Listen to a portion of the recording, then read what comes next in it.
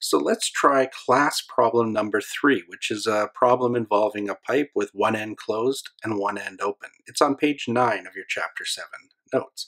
The question says, a closed organ pipe has a length of 8.67 times 10 to the negative 1 meters.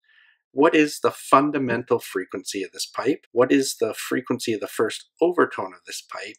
And see what is the frequency of the second overtone of this pipe. So I've done a little drawing here of the pipe in question where we have one end all closed off and one end open. So a couple things to note. First off, we know we need an antinode at the open end and a node at a closed end. We also know that the formula for this, Fn, will be NV over 4L, where N can only be 1, 3, 5, 7, etc. Odd numbers. And we know that V is 340 meters per second, the speed of sound in air, and L is going to be 0.67 meters. Okay, so with that in mind, let's calculate the fundamental frequency. Part A is N equals 1. So F1 will be V over 4L, or 340 meters per second, divided by 4 times 0.867 meters. If I do that, that's going to be 98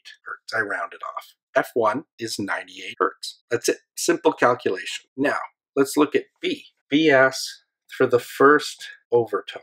But you'll notice there is no N equals 2. So the first overtone that's allowed is N equals 3. So F3 will be 3V over 4L, or 3 times F1, which gives you 294 hertz. The second overtone is the next allowed frequency. So it's not N equals 4, because that can't exist. It will be N equals 5, which will be 5V divided by 4L, or 5 times F1, which is going to give you 490 hertz. So the big thing when doing these types of problems is knowing, do you have an open-ended pipe at both ends or closed at one end? That will give you the formula to solve for it.